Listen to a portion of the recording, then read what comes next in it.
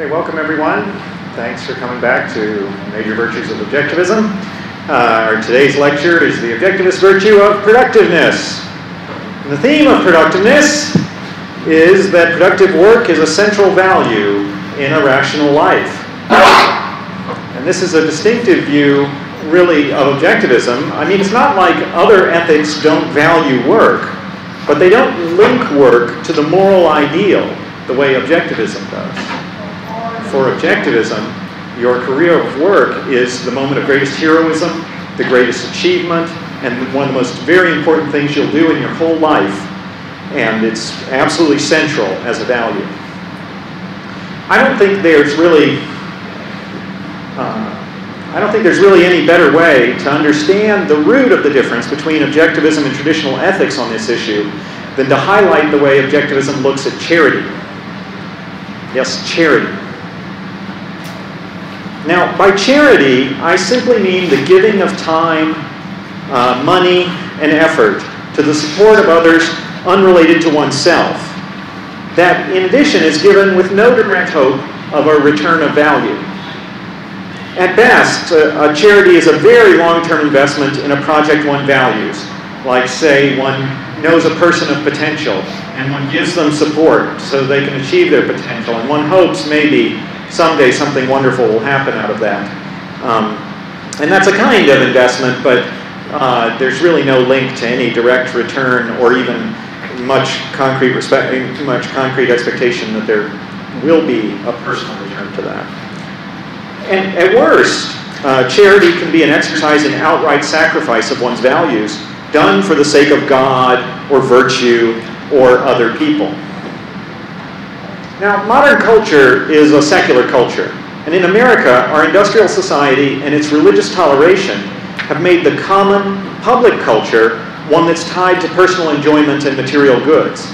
And we can see this in the secularization of Christmas, for example, where Santa Claus is a kind of pagan god who represents material abundance. You know, and Christmas itself becomes a celebration of material culture and material abundance and all the things we can buy. Incidentally to give, but mostly that we can buy. But in this secular context, charity has become a crucial moral focus. For all ethical systems that deny the importance of material needs, ethics that deprecate the ultimate value of happiness here on earth, charity becomes an important test of a person's commitment to his morality. In the traditional view, then, work as such is amoral. It's a personal choice. The purpose of work is to fulfill responsibilities, to not be a drain on society or one's family, to support one's family, community, and workplace, or country. CEOs of corporations have stakeholders they have to support. John Rawls, the most famous social philosopher of the last 50 years, argued in this vein that as long as our social arrangements benefited the worst off and the least able, this is the Maximin principle, as long as their social arrangements benefited the worst off and the least able as much as possible, then differences in wealth and work were permitted. Permissible as long as they benefit the worst off. It's not wrong to make money in this view, but what is noble is your service to others. Giving your wealth away to charity, as Bill Gates is now doing, is what really deserves moral praise. The objectivist view is completely the reverse. What is noble and good is for you to live and be happy.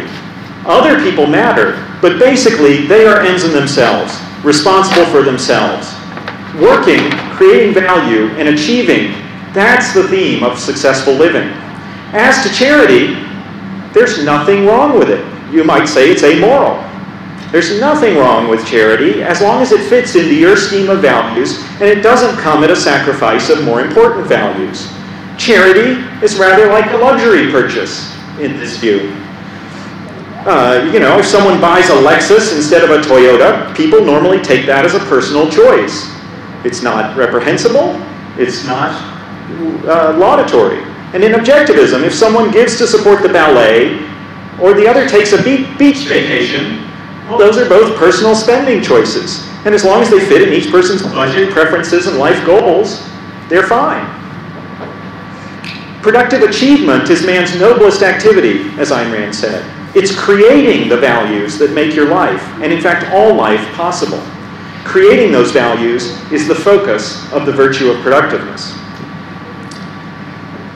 Here's how Ayn Rand described productiveness in John Galt's speech in Atlas Shrugged. She said, "Productiveness is your acceptance of morality, your recognition of the fact that you choose to live, that productive work is the process by which man's consciousness controls his existence, a constant process of acquiring knowledge and shaping matter to fit one's purpose, of translating an idea into physical form, of remaking the earth in the image of one's values.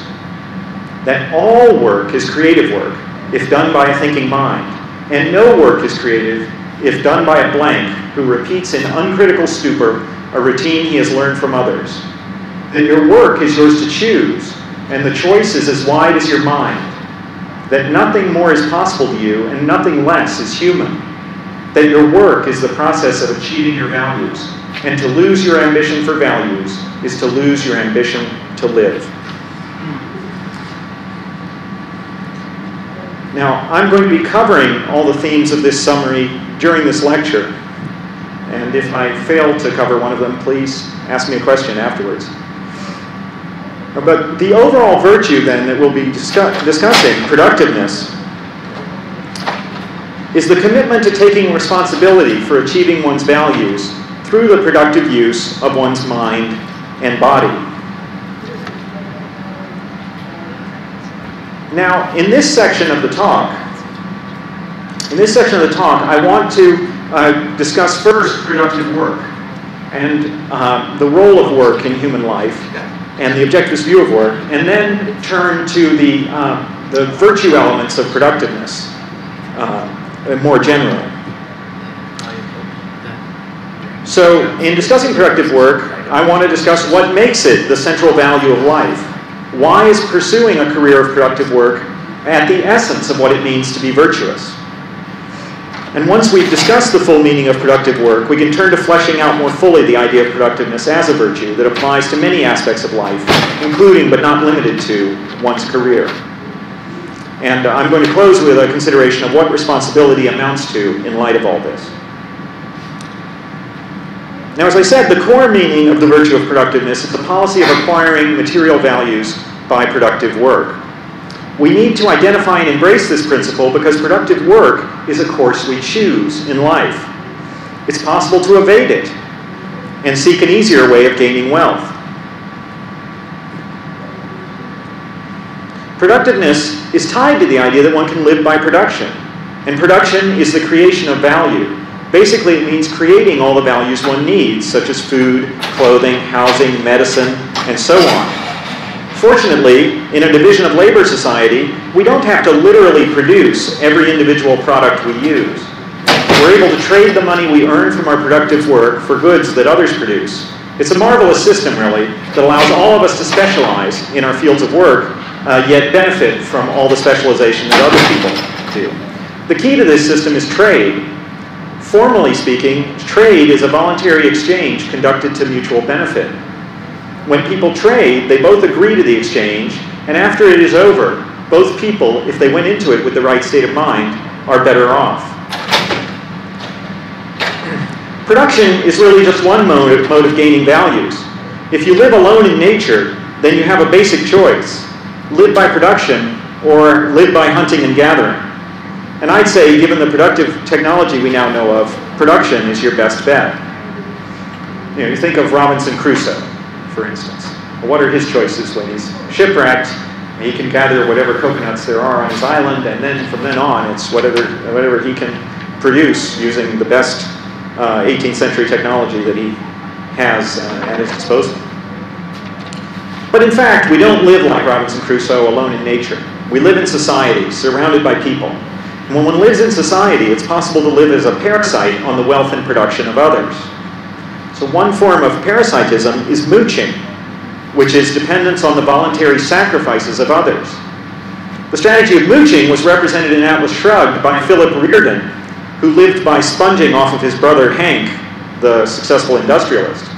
To make this work, you usually need some moral argument to convince the other person to support you. And in Philip's case, he traded on the morality of altruism, arguing that Hank had a duty to support his brother and that Philip's humanitarian projects were worthy of Hank's support on moral grounds. But as the plot of Atlas shows, this isn't always very reliable. And basically the problem is that if the mark gets wise, you can be given the boot summarily. But if you want to be a parasite, you have another, more direct option. This is what Ayn Rand called looting, predation on others and their goods by force. This is the policy of the thief, the mugger, the robber, and the dictator. Now, I'm going to argue that production is definitely the better way of getting values, but don't take my word for it. Let me demonstrate. Well, production is the means by which human beings maintain their survival by creating food, shelter, and medicine, by creating knowledge and technologies that raise the standard of living, by creating artworks, counseling techniques, philosophies, and other vital spiritual goods. What would life be like without production? Well, for one thing, there would be much less of it, namely life. There's no more basic measure of human life than the quantity of human lives and their longevity.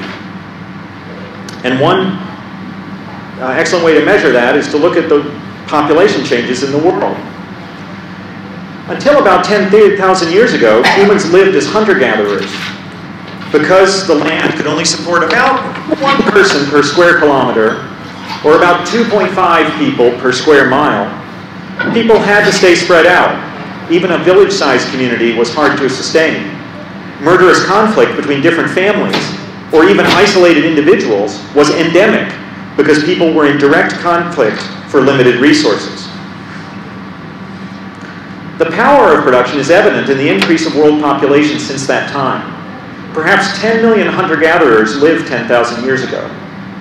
Around 1 billion people lived around the year 1750, on the eve of the Industrial Revolution. And today, there are more than 5 billion. This rise in population has been accompanied by a rise in life expectancy at birth, from little more than 20 years in the era before agriculture to more than 70 years, and still rising today in the industrialized world. Back before production was widely or deeply used, during the Ice Age, for example, people were mostly hunter-gatherers. Population growth up until the agricultural revolution around 10,000 BC was 15 thousandths of 1% per year. That's 0.0015% per year. When you are a hunter-gatherer, your population cannot exceed the crude carrying capacity of your environment. There are only so many birds in the forest or berries on the vine. But the application of reason to production in agriculture raised annual population growth rates to a whopping average of 1/10 of 1% per year. Then in the 1700s, it rose to 3/10 of 1% per year. In the 1800s, with the spread of industry and the growth of scientific medicine, it rose to 0.6% of a percent per year. And finally, in the 1900s, the population took off, rising 2% per year on average. So the causal sequence is this. Production creates wealth, which raises standard of living and the carrying capacity of resources, which increases longevity and population. These in turn are sure signs that production supports human life. So why would anyone want to be a moocher or a looter? Well, I mean, because they can. But as we'll see, these aren't really very useful ways of getting values. Mooching and looting are both offenses against the principle of trade. Mooching, after all, denies that both parties should benefit from a trade, because trade is voluntary exchange to mutual benefit. When you mooch, the interaction is voluntary. The person who's giving to you doesn't have to do it, but the exchange isn't one where both parties benefit. Mooching asks one party, in effect, to be a sacrificial cow. So the victim doesn't have any real reason to support the moocher. In trade, by contrast, each party has good reasons to exchange because each stands to benefit. The looter, on the other hand, doesn't care what the other party wants. The looter takes what he wants at the point of the sword or the knife or the gun. But the trouble with looting is that it gives the victim every reason to resist. This is why most criminals end up dead or in jail or impoverished, and why most wannabe dictators end up dead, and those that survive live in fear of revolt every moment of their lives. In addition, using threats against people does nothing to make them think and create. In fact, it's contrary to all thinking, because it substitutes your threat for reality in the victim's mind, and your commands for the victim's judgment. But without the judgment about reality, without judgment about reality, creativity and productivity are greatly impeded. And that's why the communist countries, for example, fell far behind the capitalist ones. Because in the communist countries, people weren't left free to produce. They were told what to produce at the point of a gun, and where to work and where to live at the point of a gun. And this is why no Islamic theocratic regime is a threat to outproduce the West. Similarly, because they're ordering people what to do, instead of, with the threat of violent force, they're eliminating the very source of wealth and achievement. Now, by contrast to these two parasitical ways of getting wealth, living by production and trade is a secure, reliable, safe, and efficient way of gaining values. By producing values for trade, you give billions of people a reason to possibly trade with you, either directly or, as is more likely, indirectly through the global commercial network. Does anyone here have an iPhone? Right. So your iPhone,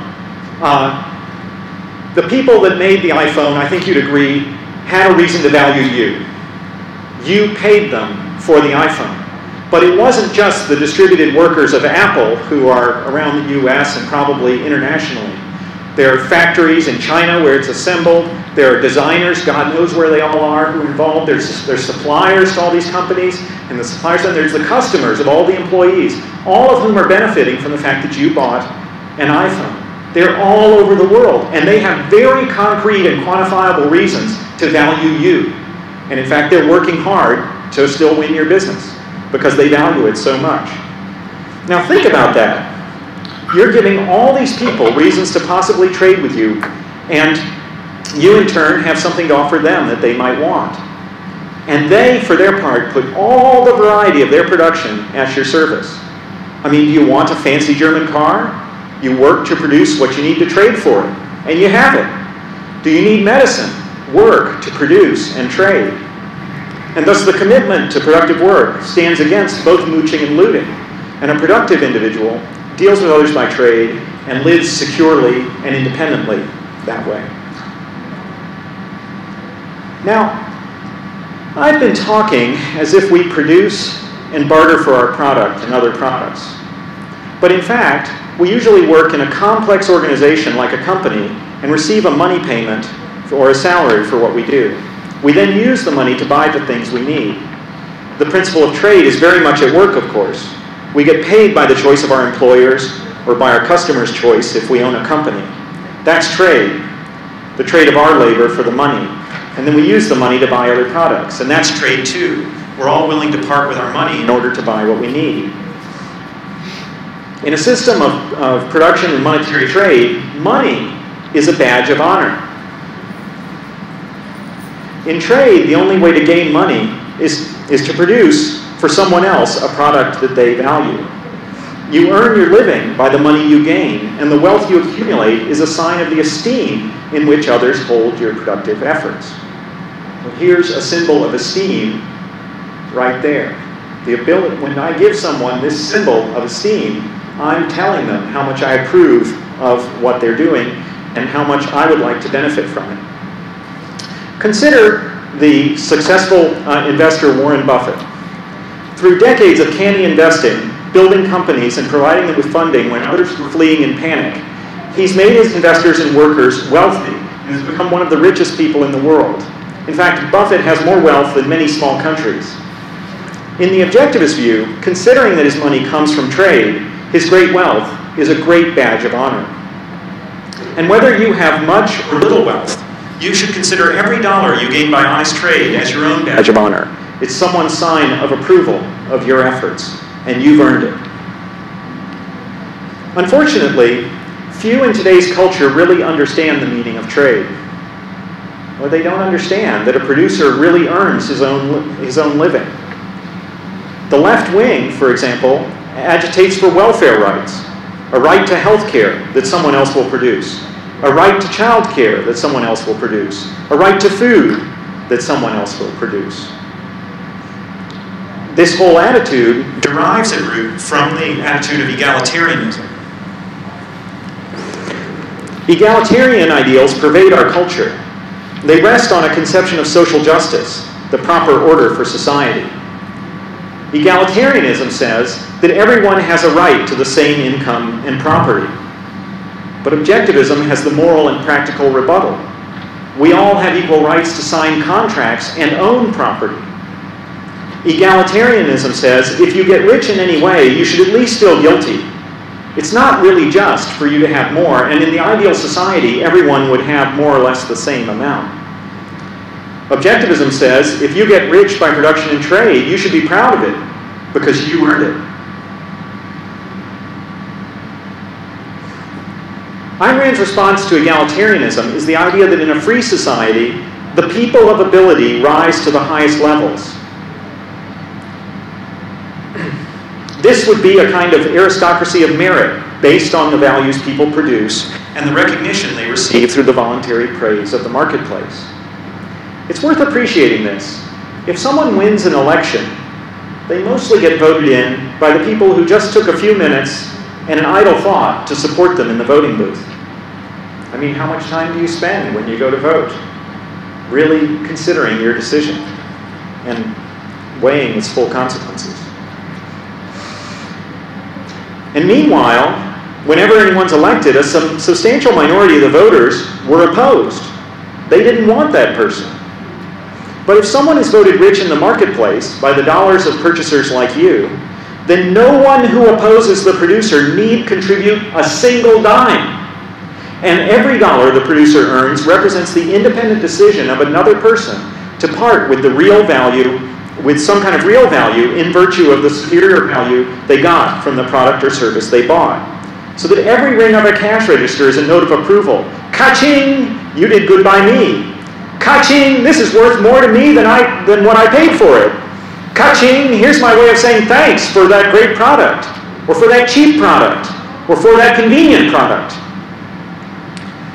In Atlas Shrugged, Ayn Rand compares the idea of a pyramid of ability to what she calls the aristocracy of pull. The aristocrats of pull get their way by backroom deals and extortion. They use government power to force people to give them products and services. They use intimidation and force to crush competitors.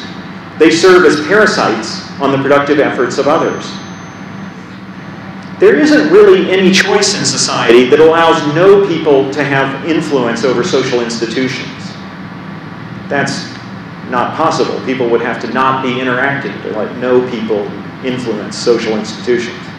But in a market society, the most able, the most productive, and the most willing run the show through the institutions they create, which are always adapting, and which again only exist because people that directly care about what they do support them.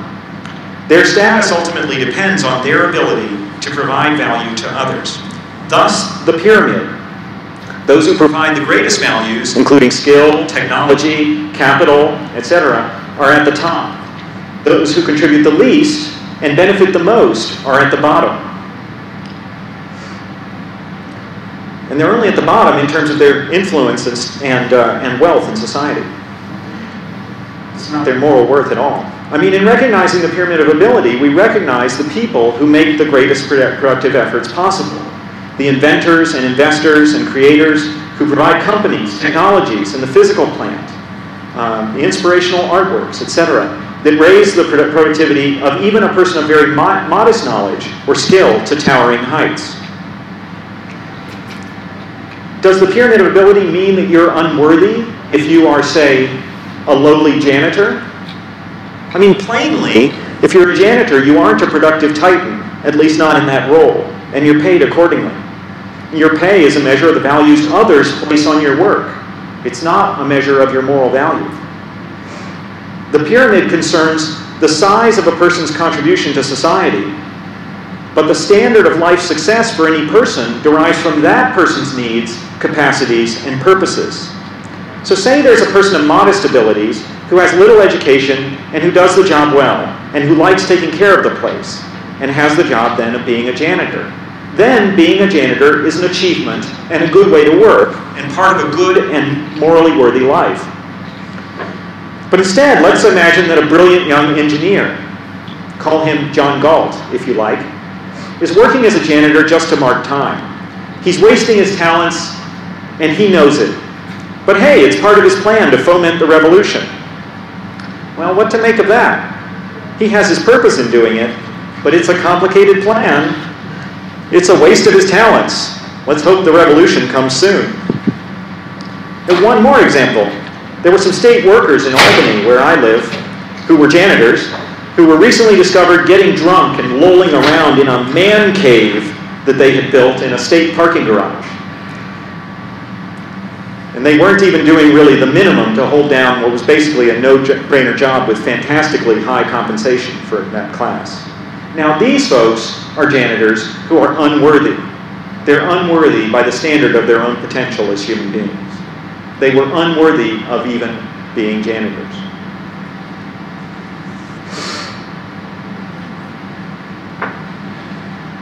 So here's what Ayn Rand has to say about finding the right level on the pyramid of ability. In her difficult to imitate fashion, she says, to cheat your way to a job bigger than your mind can handle is to become a fear-corroded ape on borrowed motions and borrowed time. And to settle down into a job that requires less than your mind's full capacity is to cut your motor and sentence yourself to another kind of motion, decay. One wouldn't want to become a fear-corroded ape, and one wouldn't want to be sentenced to decay.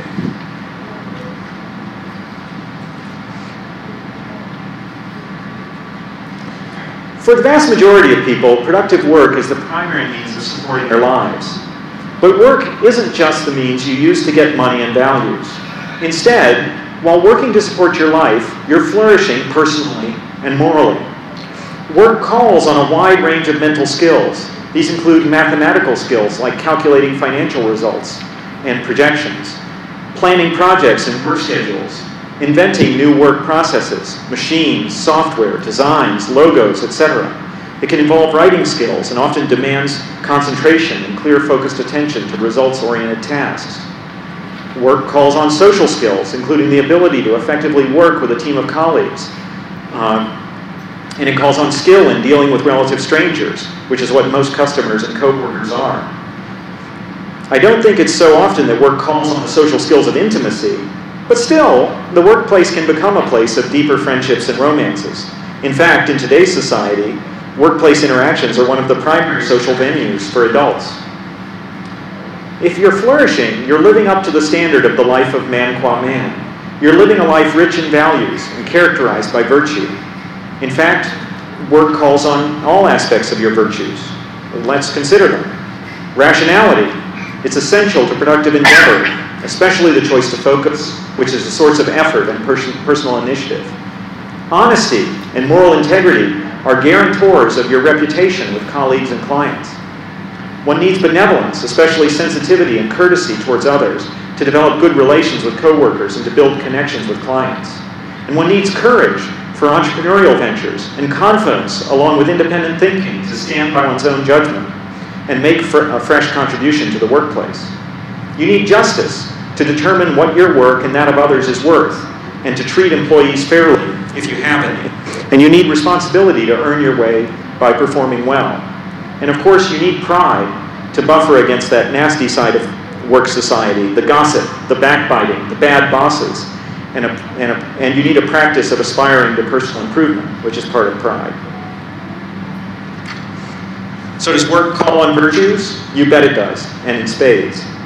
And in addition to all that, for many people, their work is a means of changing the world, changing it by creating new products, changing it by building new institutions, and sometimes changing it by changing society.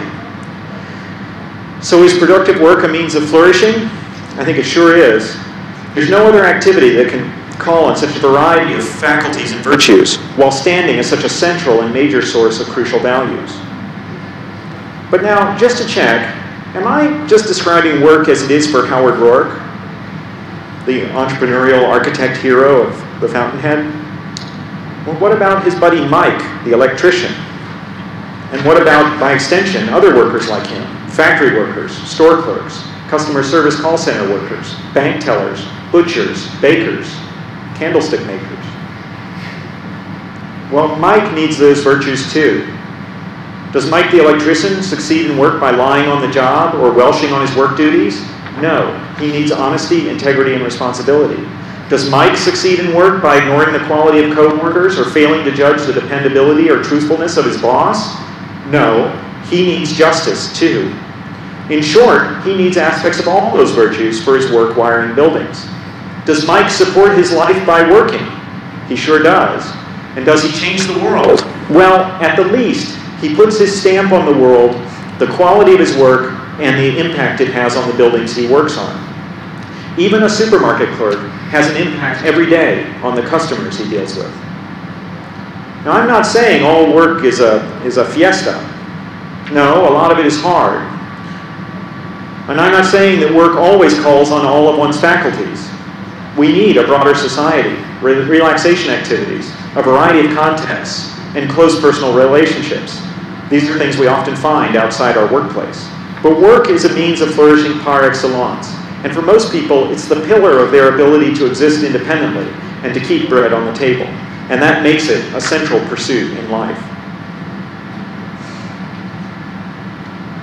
Now, given the importance of work, a career takes on a special significance in objectivism.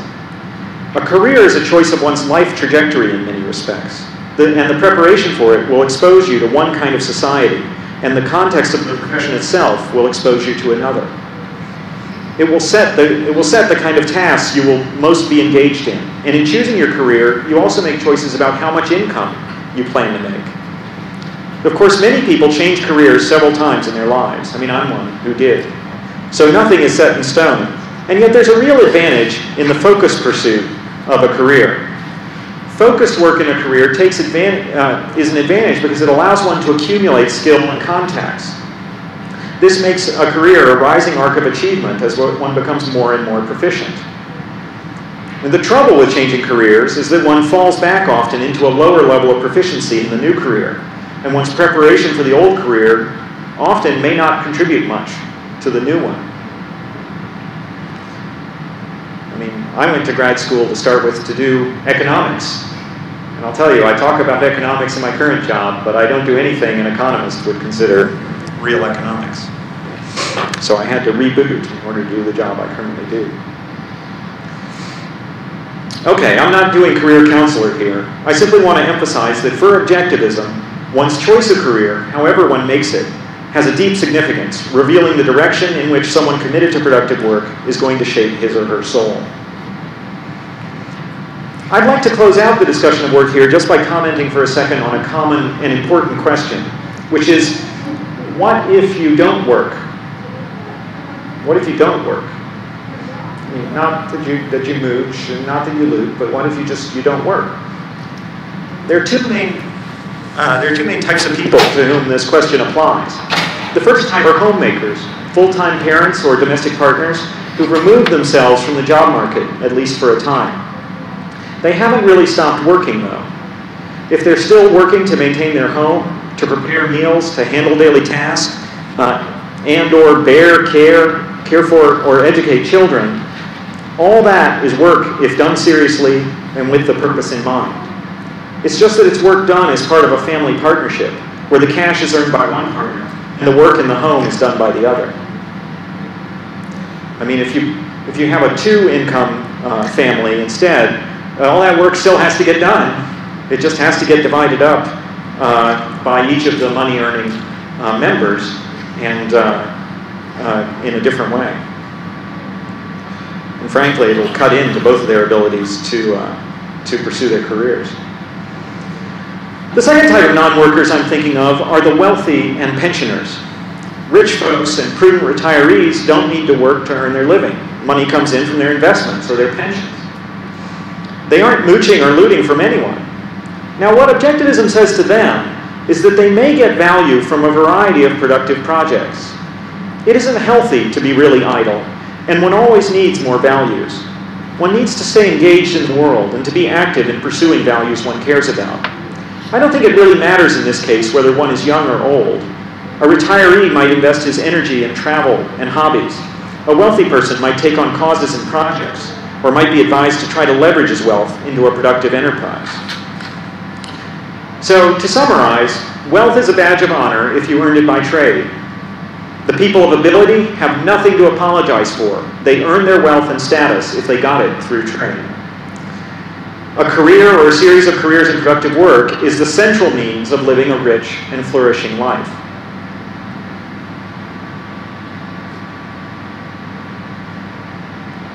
Now, productive work is the core commitment of productiveness, but there's more to this virtue than simply work.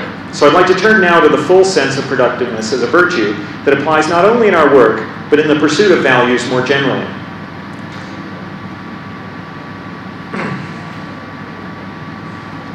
The temptation that productiveness guards against is the desire to see one's wishes fulfilled without effort. This is essentially the desire to evade causality, to be able to get something for nothing. We can see this temptation in get-rich-quick schemes and the mentality behind them. These swindles can aim at non-material values as easily as material ones, seeking to get love quick or to get smart quick. But at their root is a wish that someone else will provide one's values. How? Somehow. I don't know. Productiveness, in the general sense I'm talking about right now, is a commitment to taking responsibility for achieving one's values. It's a general commitment to take responsibility for achieving your values. It's a commitment to knowing how, and to knowing who will get the job done, namely you. Ayn Rand outlined 3 cardinal values: reason, purpose, and self-esteem. Productiveness is the virtue associated with purpose, a policy that Ayn Rand called purposefulness in one version of her journals. I'm using the term purposefulness to stand for this broad commitment to take responsibility for achieving one's purposes. It means one must see to it that things get done, that one solves problems, that one has realistic plans for the future, that one actually makes friends, and one seeks out spiritual fuel. Purposefulness, in this sense, is the most general form of the virtue of productiveness. And a purposeful person is engaged with his values and takes responsibility for making his dreams come true. There are 3 other elements of productiveness that identify specific tendencies to vice and point to good policies for achieving values.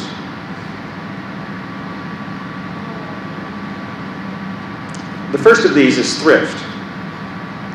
In traditional ethics, productiveness has its closest analogs in the virtues of thrift and industry. And these are particularly relevant to productive work and financial management, of course. But they've also been thought to reflect broader tendencies of character. For example, in the bourgeois interpretation of Benjamin Franklin.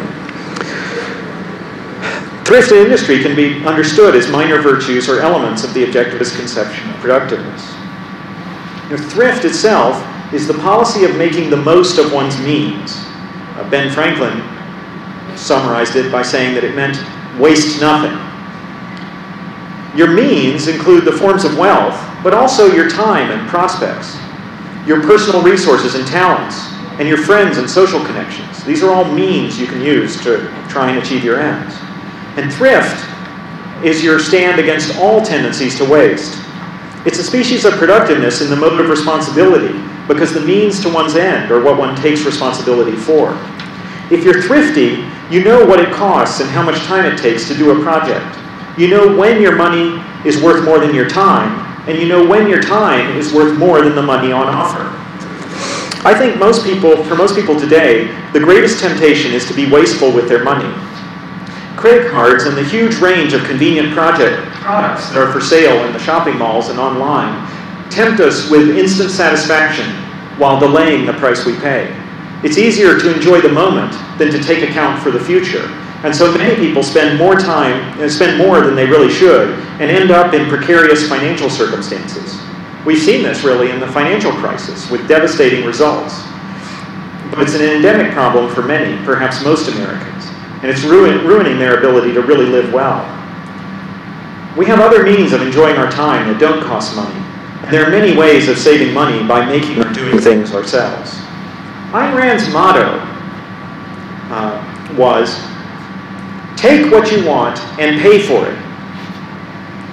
It's purposive to take what you want, but it's thrifty to know what you'll have to pay to get it. The flip side of Rand's motto is that if you can't pay for what you want, the full cost over the long term, then you can't take what you want either. Thrift is the virtue of paying for only what you really want and paying the best price you can.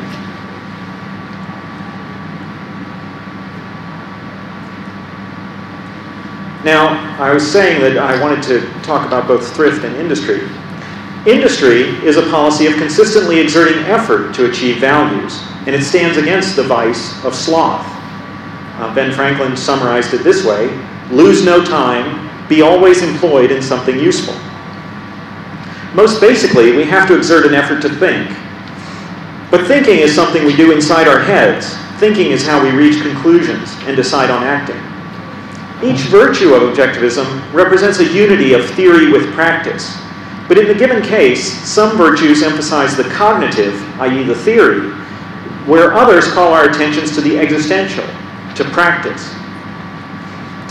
Productiveness has the active creation of values, particularly material values, as its focus. Its emphasis is the unity of theory with practice, rather than the unity of practice with theory. This discussion helps us better understand the virtue of industry as in contrast to the basic choice to think and focus your will. You can think theoretically without acting practically, and in fact, this is an abiding problem that many intelligent people have. To not act practically on your knowledge is a case of evasion, the basic vice. It's irrational to not do what you think you should do. And yet, this is a constant temptation because the effects of our current lack of effort are rarely immediately obvious, while the apparent benefit is as plain as day. We get to relax more. There's a theme here about human nature that I should mention, which applies to both thrift and industry. And the theme is that what's immediately perceivable is usually more real to us than things that are distant in time or space that we are only aware of abstractly. So you need a policy of exerting effort to accomplish practical goals.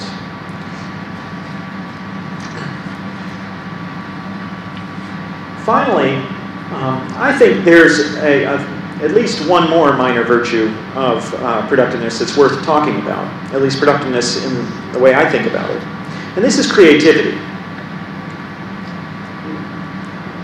The progress of human civilization has always depended on innovators. Innovators who don't accept that we have to do things the way we always did then. From the discovery of fire, to the steam engine, to genetic therapy, we find over and over that there's a better way of doing things than we had been doing. And the power of human reason, with its imagination and abstract thought, lets us envision alternatives. That's the reason human beings have been able to be so creative. But how many of us here approach our problems with a policy of creativity? There's so much information available off the shelf, so many pre-made products, so much instant expertise. It's easy to just take it all for granted and do things the way they are normally done. And of course, it's true that in most areas we aren't experts. So for most of us, just reaching a professional standard of doing something, the kind of standard we could get if we bought the service, would be doing it better than we currently do it. And just doing things the way they've always been done is mental and spiritual inertia. It's coasting along on the mental impetus of the innovators of the past. Inertia was the policy of ancient Rome, where there was little new discovered and civilization tried to stand still. At the peak, to be sure, at the peak of classical civilization, but standing still nevertheless. No one even thought progress was possible. Everyone thought the past was at least as good as the present. And they were right. Against inertia, we need to develop the habit of creativity. Creativity is a policy of applying knowledge and imagination to continually seek new means of accomplishing one's goals. So it shares this goal-oriented, value-oriented orientation of productiveness generally. It's a way of looking at our tasks and a way of going about them. Creativity has the material benefit of improving our methods of production. It can make us more efficient and able to enjoy more value from the activities we do. That's the value of time-saving innovation, for example. But creativity also provides a profound spiritual benefit. It's the benefit of being really engaged with the world, with your work and your values. To be creative, you have to know your goal very clearly, and you have to understand the causal basis for what you're doing. They say that you only really know something when you teach it to someone else. But creativity is a practice that engages you that deeply, even if you aren't a teacher. You don't just consider your tasks on a surface. You dig into them to see how you can do them better. You ask, what's really going on here? Why are we doing it the way we do? What steps or processes are involved? What's essential to getting this job done? What are other ways of doing these essential tasks? Creativity is therefore deeply empowering. It gives you the sense that you are capable of taking control of and improving your world. Because in fact, the more you approach issues creatively, the more you're really doing exactly that. Creativity is a practice you can cultivate, especially in doing things you know. You can innovate in cooking, revising recipes and developing new ones. You can cultivate it in working on your home, your garden, or your car. You can cultivate it at work, where your goals are clearly defined and the costs involved can be clearly tracked. You can ask yourself, what would make that taste better, run better, sell better, work better, read better, or hold up better over time? What would make that easier to do, quicker to finish, cheaper to put together? Ask yourself, why do we do it this way? And that opens up, why not do it another way? In the end, that means that when you do it your way. Now, thrift, industry, and creativity are applications of the broader virtue of purposefulness. So to summarize, we can see two broad themes at work behind the virtue of productiveness. The first of these broad themes is achievement, because productiveness is a commitment to achievement, to taking action to create one's values and realize one's aspirations. And this is the hallmark of a valuer. It's the character trait of being engaged with the world and of seeing life as an open-ended opportunity to create things of worth. It's the attitude summed up in the determination to be a person who gets things done. The other theme, I think, is responsibility. It means regarding oneself as the ultimate source of one's efforts, and regarding one's efforts as the basic means by which one's goals are to be realized. It implies the upright declaration that the buck stops here when it comes to one's own needs and aspirations. This idea of responsibility linked to achievement, this broad virtue of productiveness, might be called entrepreneurial responsibility too. If you heard Stephen Hicks's talks on entrepreneurship last week, you know what I'm talking about. It's not just taking the blame for things that go wrong or credit for things that go right. It's not just fulfilling your duties on your job or your social roles. It's the attitude of an entrepreneur who takes responsibility for envisioning his long-term goals and taking charge of his destiny. So the virtue of productiveness is the virtue of entrepreneurial living, of making your life a project of value creation. It's a challenge to each of us, really, to make the most of our lives and to realize that it's down to each of us to get the needed jobs done. Thank you.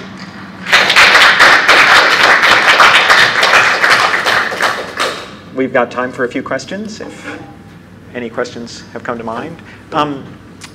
If you have a question, if you could go to the mic because we're recording this, that would be really helpful. Thanks. Oh, by the way, I just want to say Ann Heller is here, who wrote the wonderful biography of Ayn Rand, Ayn Rand and the World She Made. Yay, Ann! I'm jumping ahead to a tiny little thing. Okay. I helped you make a mistake. You were trying to say inimitable. Inimitable. Inimitable. Yes. And you said and I said inimical. Inimical means bad, and yes. Imitable means unique. Yes, I apologize for my failure to say inimitable. Accepted. And thanks for the correction. For me, I think the biggest impact that objectivism has had on me is its vision of life and potential and opportunity. I was wondering if you could talk a little more personally about the role of productive work in your life and what it means to you.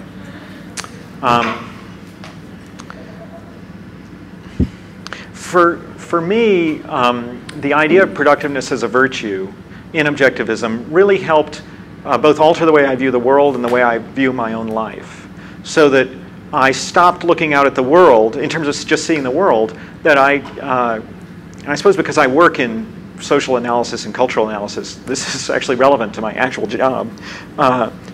And in fact, I was an economist at the time that I really started learning about objectivism.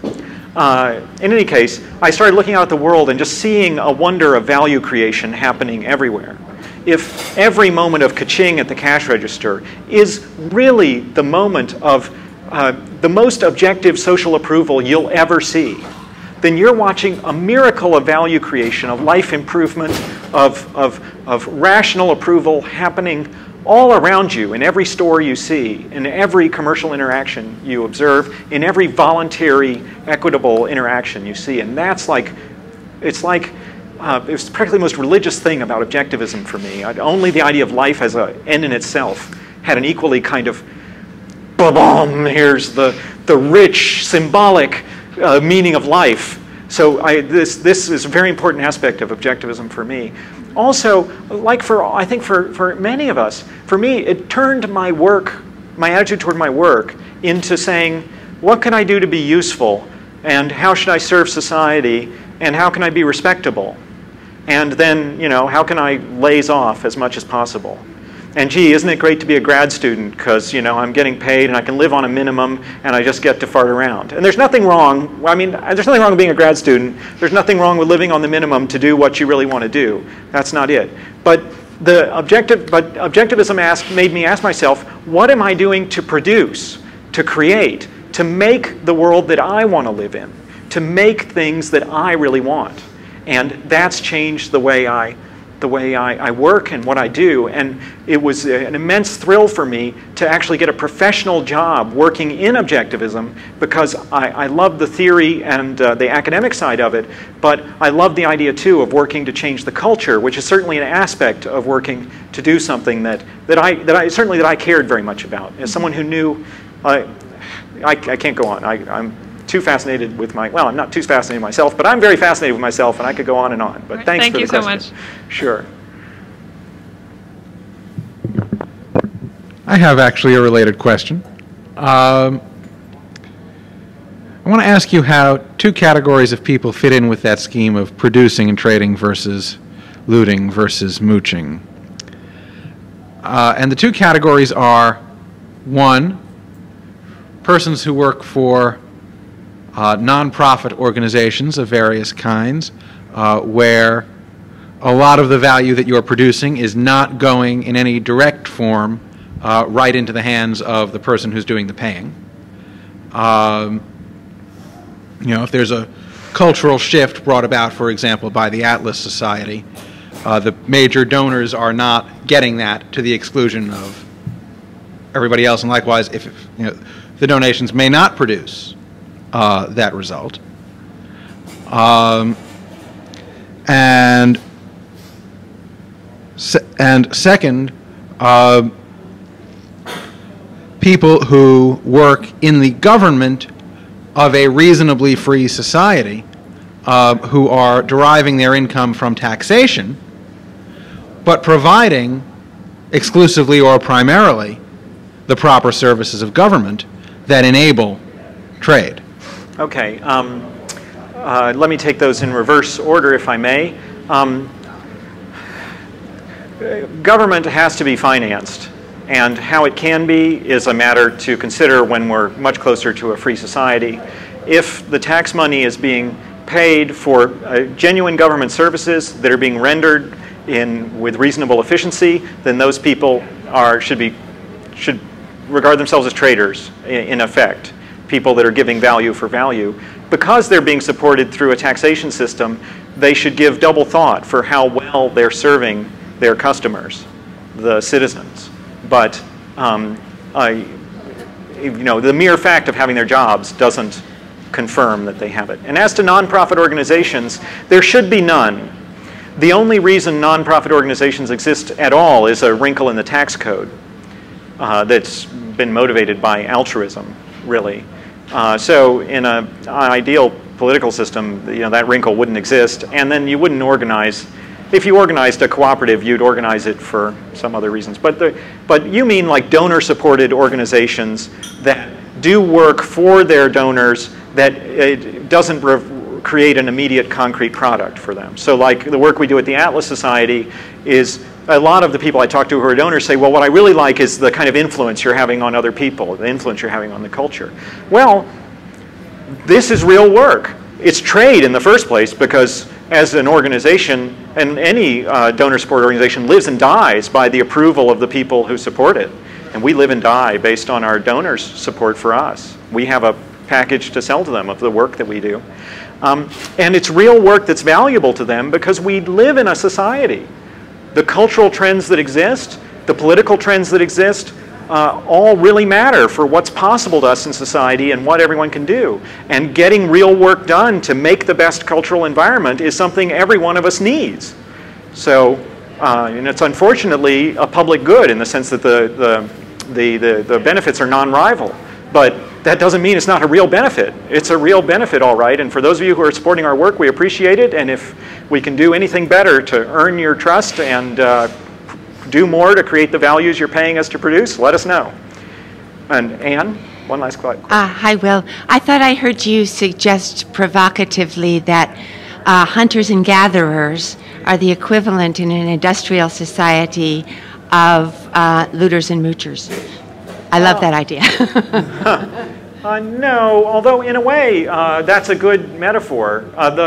The predators, looters and moochers in an industrial society are acting kind of like hunters and gatherers. They're treating the human beings as the trees whose fruit must be plucked.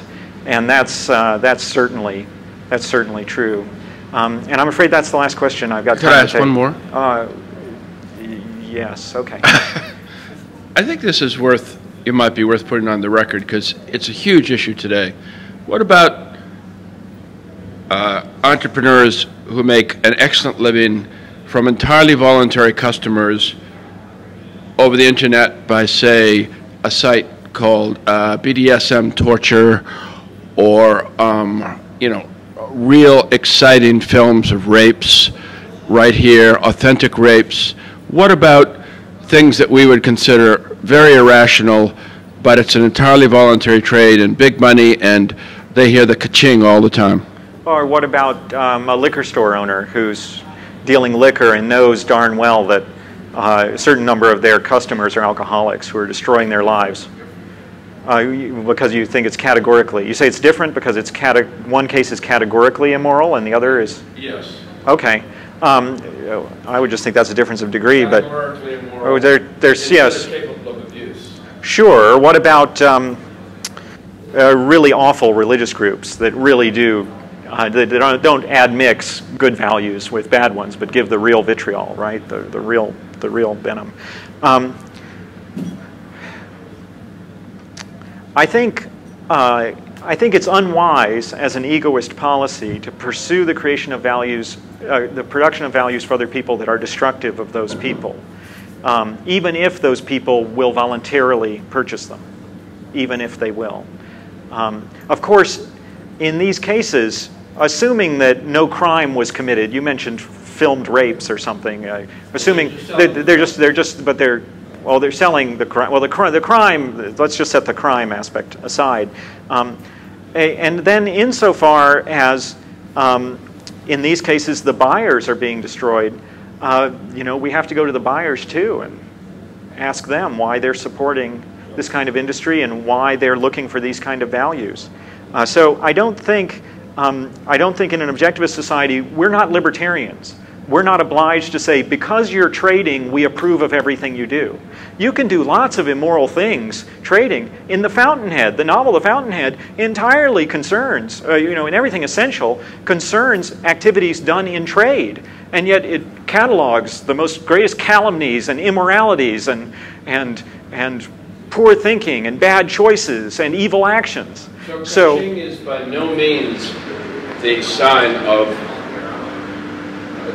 the most objective moral approval. It's only sometimes you really have to decide when ka-ching means good and when ka-ching means Gotcha. Yeah, when I said that every sale was like a sign of the most objective moral approval, I mean it's the most objective form of social approval you'll see. It's not that every time someone engages in trade there is a correct objective moral assessment, but most people are pursuing their own lives in happiness, and so for most people are trying to do the best in their lives in a confused way, and so in most cases, in no other form of social approval will you see so much of the genuine choice to try and look for a better life always invested. So it's the most objective, but it's not always objective by nature.